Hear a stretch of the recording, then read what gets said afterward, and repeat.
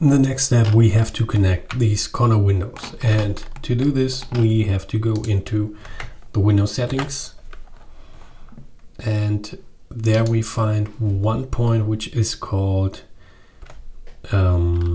custom window corners, I guess in English. I don't know why it's German here in the international version, but yeah, it looks like this. You see the icon here, and you can check in the marks for individual corner 1 and 2, and I think on this side it's the corner 1 because that's the outside here, and then you can choose between 3 things. In this case I would say, I think glass, but I have to look at the window, at the images. Yeah, I'm not exactly sure. Maybe it's glass on glass, maybe it's frame on frame. I choose glass in this case, but it doesn't matter. And I click on OK. I choose the next one here, go into the settings and do the same thing with individual corner 2. It's 90 degrees, that's correct. And then I have only to track the points here to stretch the window horizontally to the corner points, and that looks very clean. Doing the same thing here.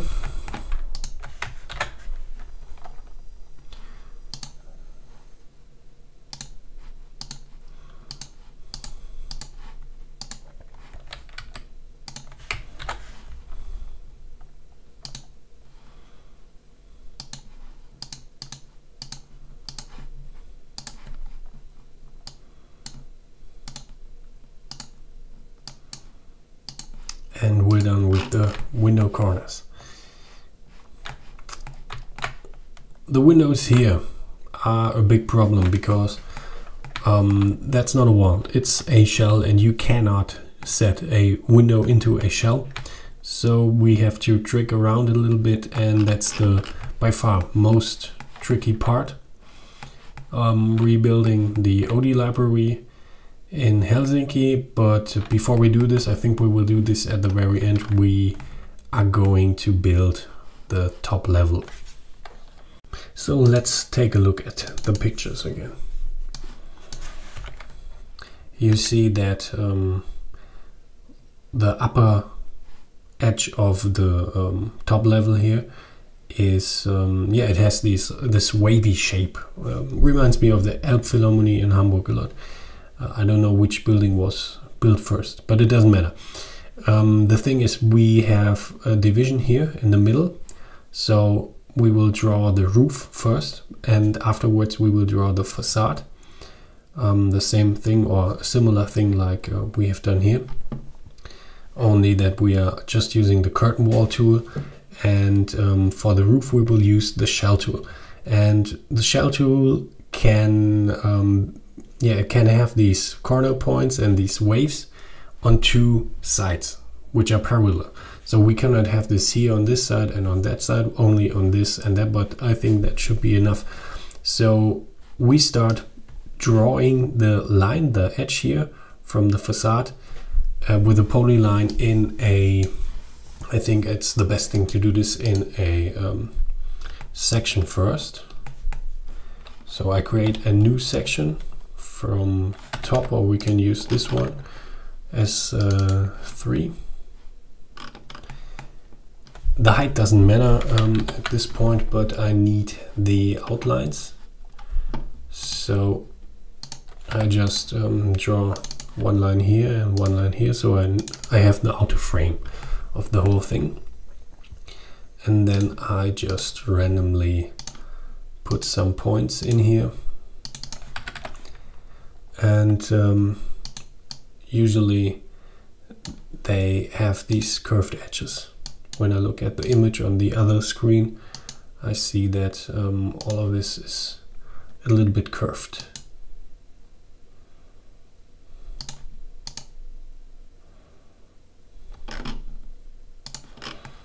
Maybe something like this.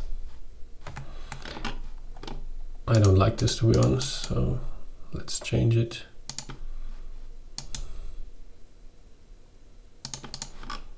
Looks better. Okay, that's one side, and the other side will look something like this. When I look at the image, it's just one bow, and I drag this one up by 5 meters. And what I do now is I just considered drawing a 2D morph. So I have this in the 3D section or in the 3D window, but I don't need this. I can just switch back to my first floor plan, and I draw a middle line so that I know where the middle of the building is, where the division is of that whole thing, the roof, and then I just choose the shell tool. And I think I need the third geometry method and the first construction method. That's right, and I make it a simple structure with no material and enter size and rotation of the start profile. So it should be something like, not something like, it should be exactly this. And yes, that looks correct, even if there's this big bow. Every time you use the third geometry method and the first construction method, it looks like this. And you can you can take away this bow by pressing or choosing another corner point.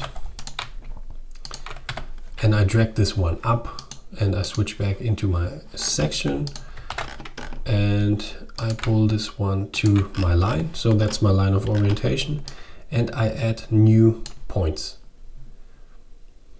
Quite simple. I add the points where I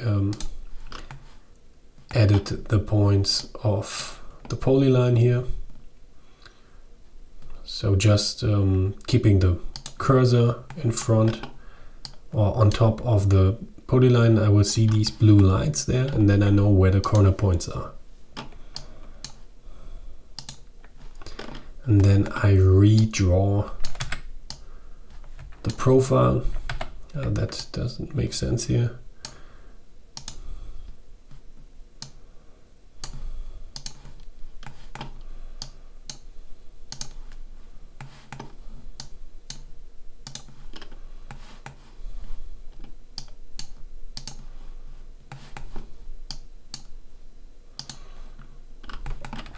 Alright, I delete the blue one and I put down the purple line here, and I do the exact same thing with the second edge.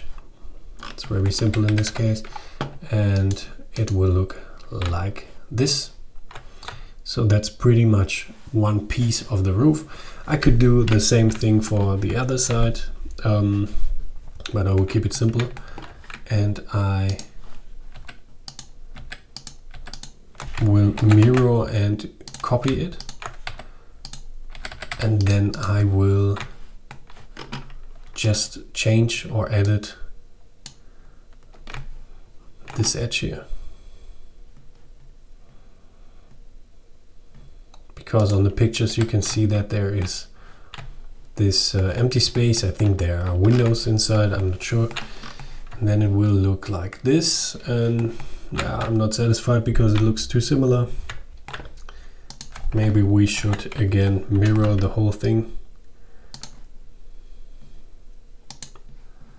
and we will have something like this.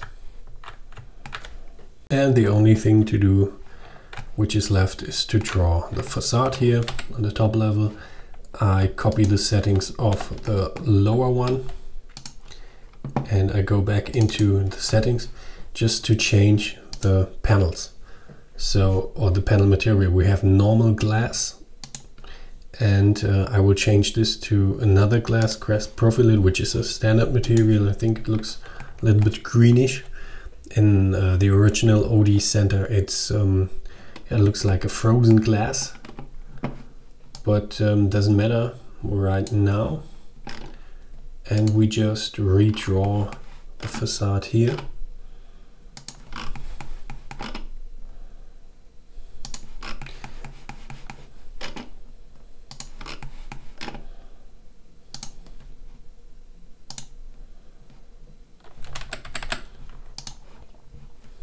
And it looks something like this. We pull this on top, and that looks pretty much perfect. When I take a look at the pictures, I see, okay, it also has one division which goes through and a couple of ones here. But yeah, that's just detail working. But overall, it pretty much looks the same. So the good thing is I have a shell or two shells on the roof, or as the roof, and I have the facade, and there is this one option. I think it's in the standard window bar here. No, it isn't. So I right click and I go to connect, and there's trim elements to roof or shell. Oh, here I see it. And then I choose the first one.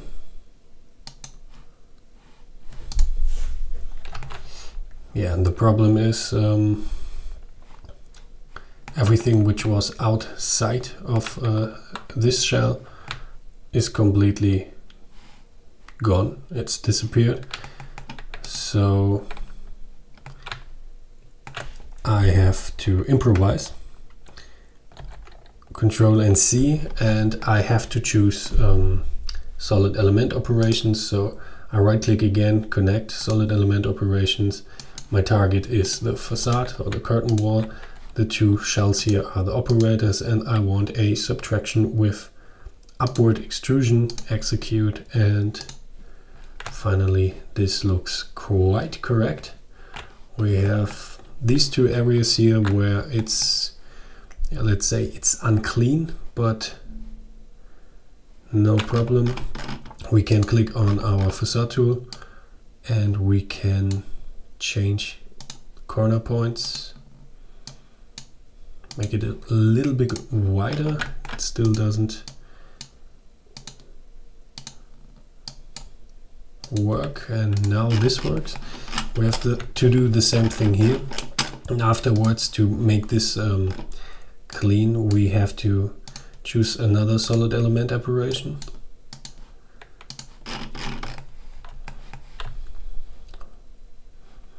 And we can do this in 3D, and I choose a morph to do this, which is laying on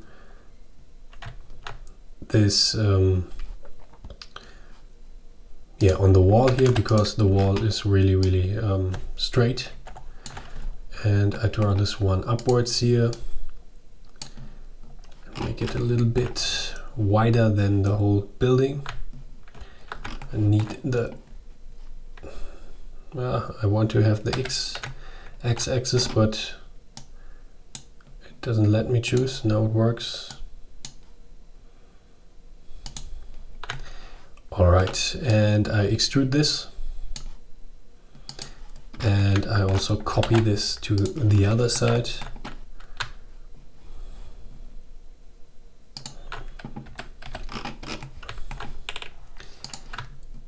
I select both morphs and I make a union, so this is one morph.